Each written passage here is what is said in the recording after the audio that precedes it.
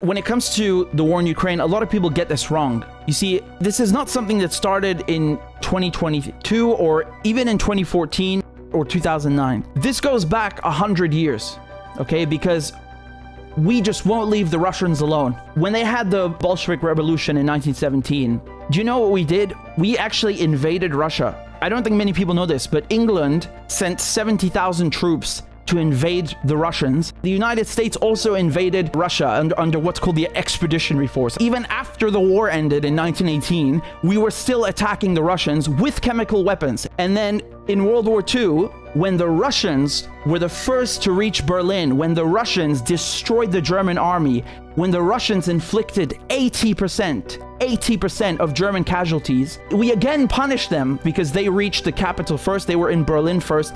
And you had this immense power in struggle. You know, this country, this largest country on earth, has a better army than us, the one that destroyed the Nazi war machine.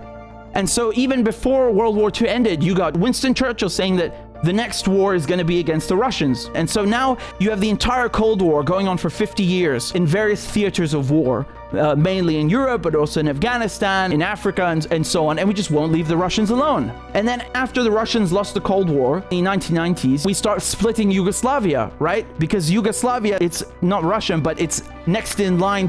It's like a salami tactic, right? So it's the first one in line on the way to Russia. So we just keep, balkanizing planet, just like we did 100 years earlier in the Middle East. We do the same thing again in Yugoslavia. We bomb the crap out of them. We split them up and carve them up into little pieces. We splinter them. Now you've got countries, bit by bit joining NATO, which would have been unthinkable. These are Warsaw Pact countries. So we lied to the Russians to get them to accept German reunification.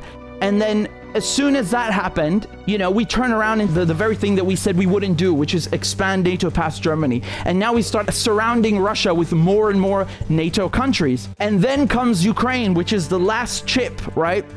It's the last thing before Russia. And you have 2014 with the Maidan coup. And it's not about making the case for the Russians or feeling sorry for the Russians. It's about waking people up that this war in Ukraine now that's happening now, this is something that's been going on for 100 years. In the Russian psyche, they have, of course, Hitler in mind. They have the American and British invasion in mind. They also have Charles VII. They have Napoleon in mind. So it's just one European leader after the next, invading them, bombing them, attacking them, and just won't leave them the goddamn hell alone.